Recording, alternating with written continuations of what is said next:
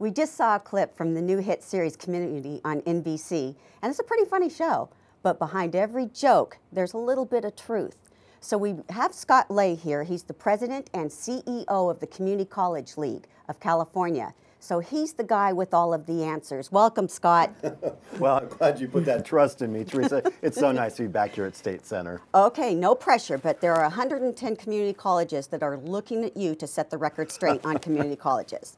All right? Okay. So let's go through some of the top myths that you're familiar with. Myth number one. Well, myth number one, and we saw it in that clip, is that students that are at community college couldn't get into a four-year university. The truth is that community college students arrive there for a variety of different reasons. Some may have their sights set on a university out of state and can't leave right away, or can't leave home right away, or have their sights on a University of California campus that has a specialized program, and they'd like to ensure that they have maximize their chance in getting into that program. For example, here in the Valley, a lot of students have their sights set on University of California at Davis's winemakers program, enology and viticulture. Well, your chances of getting that program as a freshman are very minimal. Why not save a little bit of money, stay at home, and ensure that you have a chance to transfer in?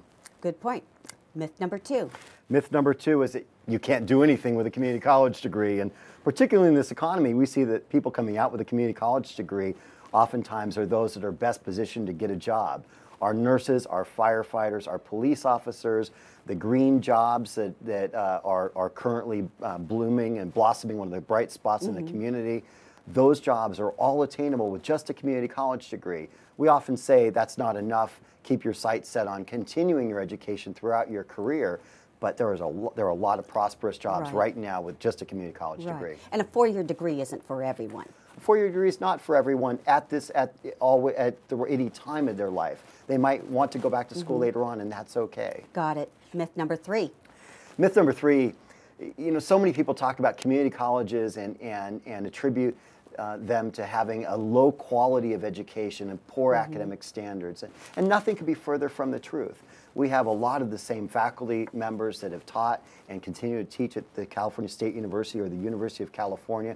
Our students, when they transfer to the four-year schools, perform just as well as the native students that came right to UC or CSU out of high school. That shows that our academic standards are right up to par with the four-year universities.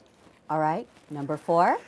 Number four is that it's difficult to transfer. I've heard that. From a community college to a four-year university, and there are a lot of rumors. They get out there, and people say, "Oh, I couldn't transfer. I tried." But when you actually look at the number of students that transfer, 2/3 of the CSU graduates and 1/3 of the UC graduates started in the community colleges. The fact is, right now, there are far more students that are prepared for transfer at community college campuses, but can't get in because of enrollment caps at the four-year universities. So the pipeline is working well. The state needs to expand the number of slots at the four-year universities to ensure that all those students that are completing their transfer goals at community colleges have a spot to transfer to. All right, last but not least, myth number five. Well, we always save the most ridiculous for last, right? That's true. And that is that nobody successful goes to community colleges. And I was asked recently while I was on a radio show in Los Angeles, one of those political shows, and they said, name me one person that's ever successfully gone to community college. And I said, well, Arnold Schwarzenegger. And they just kind of scoffed at me, and they said, well, Arnold Schwarzenegger is an actor, and he didn't learn anything at community colleges. He was probably just wasting time. You talk to Governor Schwarzenegger about his experience. He talks about learning English as an immigrant while at Santa Monica College. He talks about the business classes that made him not only one of California's best actors, but also best businessmen. That's where his true riches have been made. So everywhere you look, in sports, in entertainment, in industry and business, you find community college alumnus. Very rarely do people think about the fact that Tom Hanks started at Chabot College, or Robin Williams started at College of Marin. You find stars like that from every one of our community colleges in California. And George Lucas. And George Lucas, yes. Okay, Scott, to wrap it up, I'm a parent. I'm trying to decide for my son or daughter, community college, four-year university. 30 seconds, sell me. Well, first check your pocketbook. $624 a year to go to community colleges.